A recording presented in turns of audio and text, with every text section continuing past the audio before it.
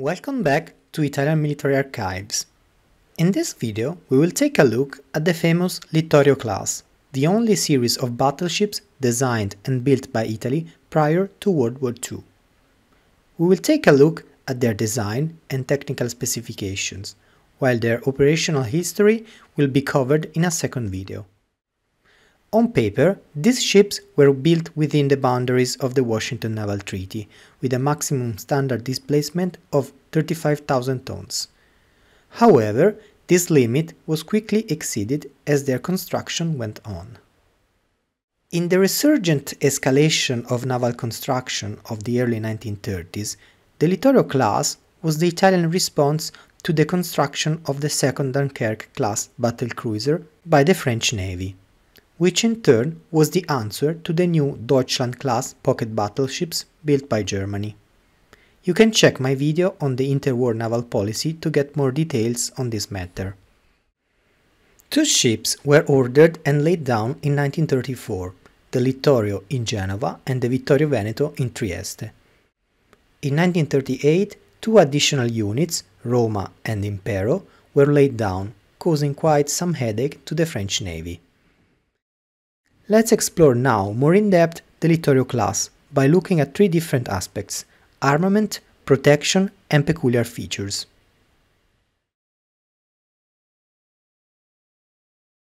The maximum caliber allowed by the naval treaties was 406 mm. However, Italy had never developed or was in the process of developing any guns of this kind. Developing such weapons from scratch would have seriously delayed the construction of the Littorios. The most obvious solution was to design a new version of the 381 mm guns originally built during the Great War for the never-completed super dreadnoughts of the Caracciolo class. The new guns were designed to have extremely high velocity. The reason for this was to grant the guns the same penetration power as the 406 mm guns. They also had a very long range, in line with the practice of the Italian Navy to engage the enemy from afar. However, the high velocity feature had detrimental effects on the shell dispersion in addition to other factors that we will see in the second video. The high velocity had another drawback, which was the reduced lifespan of the barrels. After around 110–120 rounds were fired, the guns had to be rebarreled.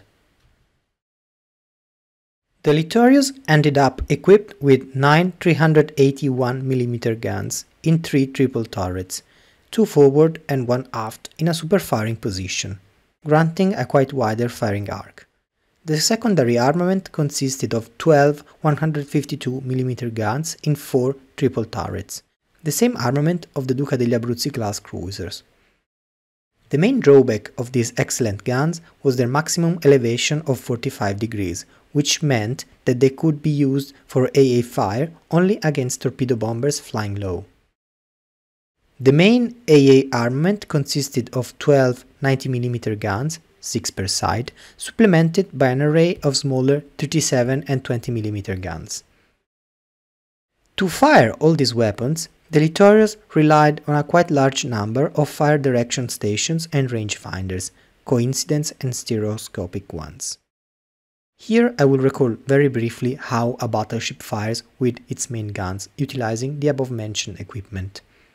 Essentially, the fire director identified the target, the rangefinders identified the distance and its course.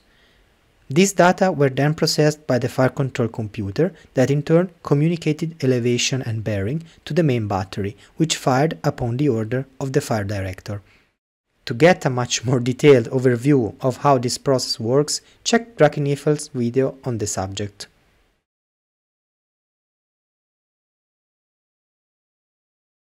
Speaking of vertical protection, the armor scheme of the Littorios differed from that of its contemporaries.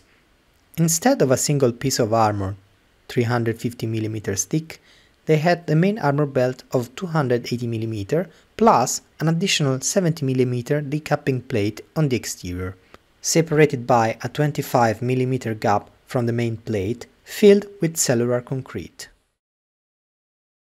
This composite armor scheme was already present in the original project of the early 1930s. A series of experiments completed in 1935 convinced the designer of the Littorios, Umberto Pugliese, of the effectiveness of this solution, giving the final go for its implementation on the two ships under construction. The horizontal protection consisted of three different armor decks, of different thickness. The upper deck with a 36 armor plate for decapping enemy shells. The main deck had a 12 mm plate of extra resistant steel, while the gun deck had a varying level of thickness ranging from 90 to 150 mm, depending on the area considered. Tests carried out in the 1930s showed that such defense could do little to fend off hits from bombs above 480 kg launched at steep angles. Although the events of World War II showed that no battleship was immune to such threat. Another distinctive feature of the Littorios was their torpedo defense system, also known as the Pugliese system.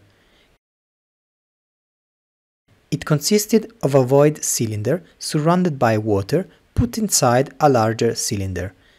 The water inside the system would have absorbed the force of the torpedo explosion, causing the void cylinder to crack, pouring inside the void spaces. In theory, this system would have preserved the hull from devastating damages. The cylinders protected the underwater section of the citadel, running for 120 meters, and the diameter was reduced towards the two ends, making these sections more vulnerable. Their effectiveness is still debated today, and there will hardly be a definitive answer. I will try to talk more about this and going through the evaluation of the battle damages in the second video.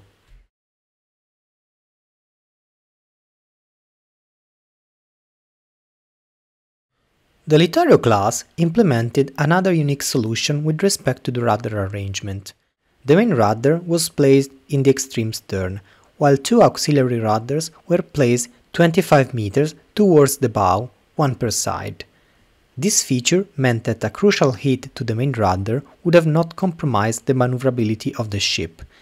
If you're wondering if the Bismarck had a rudder arrangement similar to the Littorio's, it would have probably escaped its chases and survived Operation Rheinübung.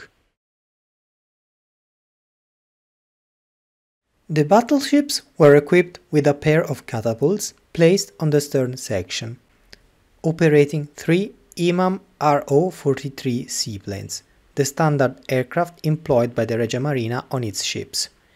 It is interesting to note that the first project designs envisaged a couple of catapults placed amidship, or even a short flight deck on the stern, operating a pair of autogyros La Cerva. These were curious aircraft tested by the Regia Marina in the early 1930s.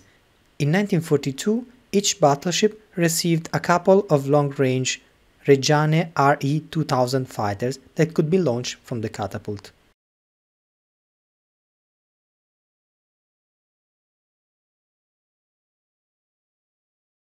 It is quite known that the Italians did not develop any rudder devices, at least in time for making any substantial use of them in World War II. In the summer of 1941, an experimental device was installed on the battleship Littorio, but trials at sea occurred in the second half of the year did not earn satisfactory results. Works and tests continued, and only in 1943 the new Italian radar, called EC3 TER, was installed on the three Littorios. However, the course of events, and especially the signing of the armistice between Italy and the Allies, meant that these devices were never used in combat.